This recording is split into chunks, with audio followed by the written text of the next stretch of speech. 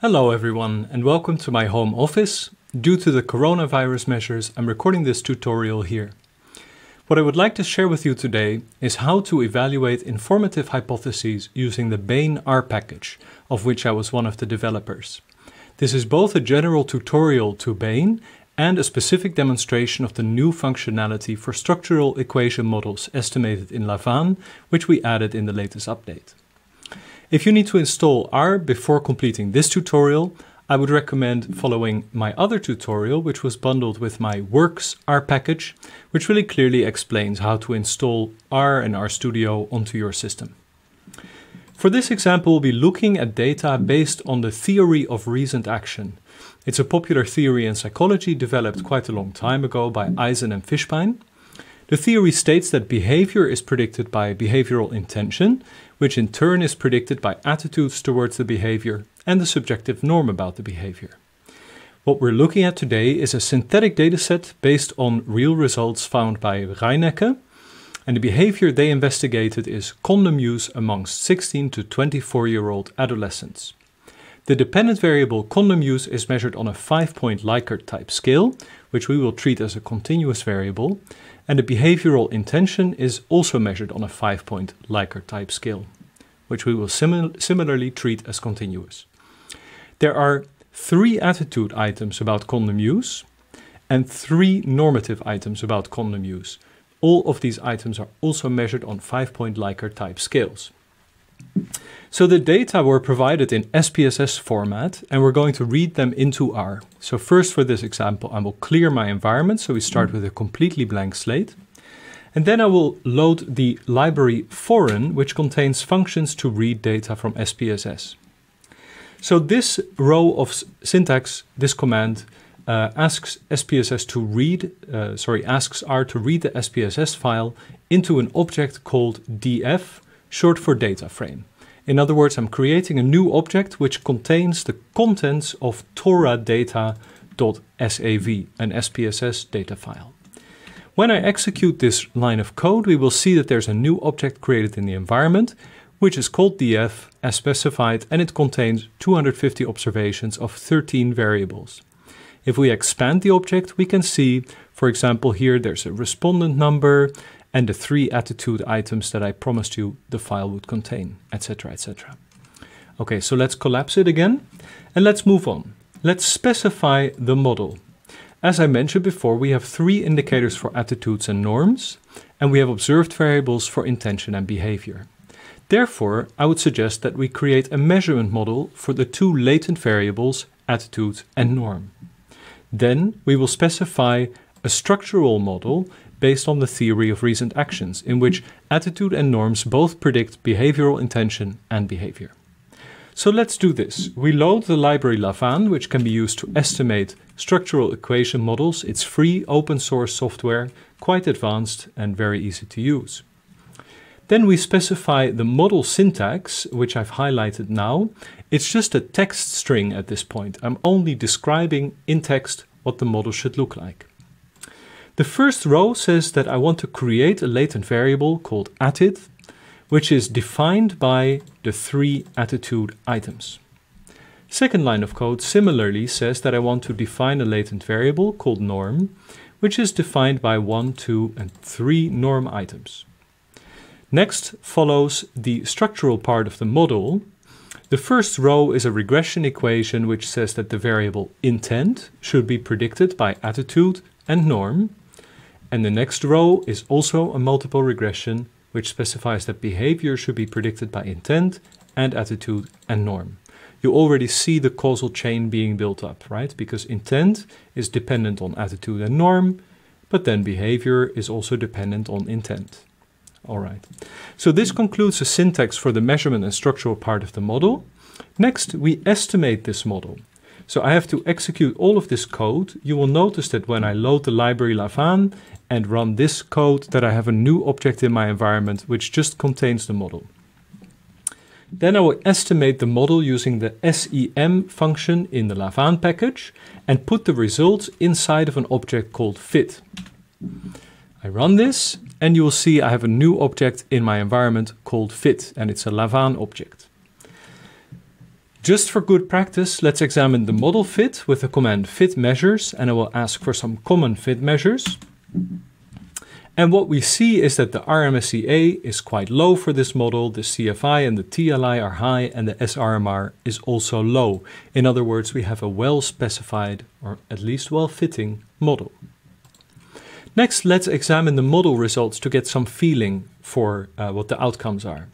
I would like to use my own package TidySem, which is designed for estimating, tabulating and plotting the results of structural equation models. So first I load the library. Then I specify a layout for a plot, and I can just make this really simple kind of matrix which places the different variables in space. So like this. And then I use the command graphsem to get a plot.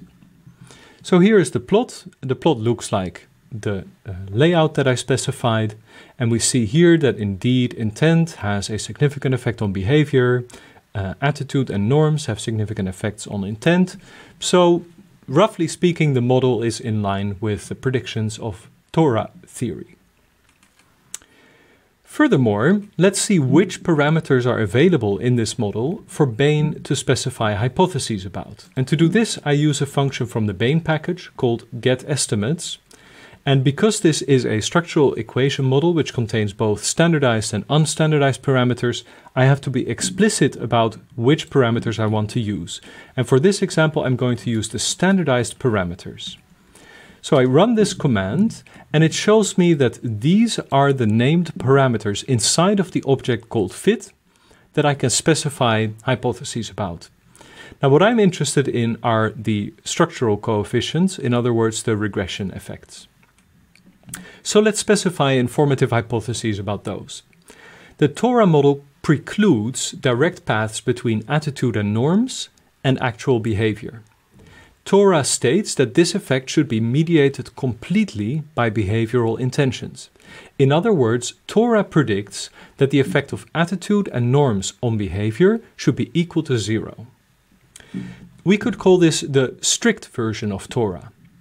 But we can also specify a competing hypothesis that says, well, maybe these effects are not exactly 0. Maybe they are still present or even bigger than 0.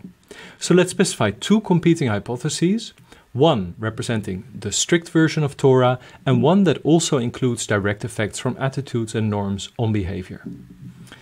So now I load the package Bain to evaluate these hypotheses. And then I'm going to use the function Bain. If I select it and press F1, I can see the help file that explains how to use it in the bottom right corner here. But I already know how to use it, so I'm just going to show you how I use it. Here I've written my hypotheses in text, and notice that I can refer to parameters from the Lavan model by name. So what does the hypothesis here say? This hypothesis says, open parentheses, 3 coefficients, specifically the effect of intent on behavior, the effect of attitude on intention, and the effect of norm on intent are all bigger than 0. These are the predictions of Torah theory. And also, direct effects of attitudes and norms on behavior should be equal to 0.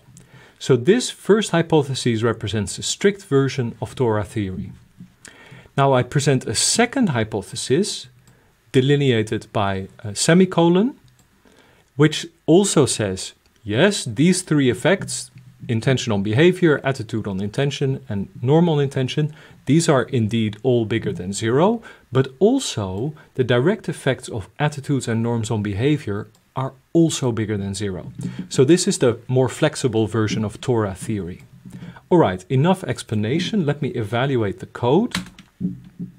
And now we get our results below. We see that this is a Bayesian informative hypothesis test for an object of class Lavan. And we see that there's a hypothesis 1, hypothesis 2, and a HU, which is the unconstrained hypothesis. It's included as kind of a fail-safe in case all of your defined hypotheses fit the data poorly. Below we see some legend for this table. We see the hypotheses fully spelled out as I specified them. And we see a note. This note says, BFU denotes the Bayes factor for the hypothesis at hand versus the unconstrained hypothesis, HU, and BFC denotes the Bayes factor of the hypothesis at hand versus its complement. So, in case you haven't read the paper, let me refresh your knowledge. BFU means how much evidence is there in favor of the hypothesis versus any state of parameter values. And BFC, the Bayes factor against the complement, says how much evidence is there in favor of the hypothesis rather than against the hypothesis. So if we look in the table, we see that both BFU values are reasonably large, the second one substantially larger than the other one. So there is some support for both of these hypotheses versus the unconstrained.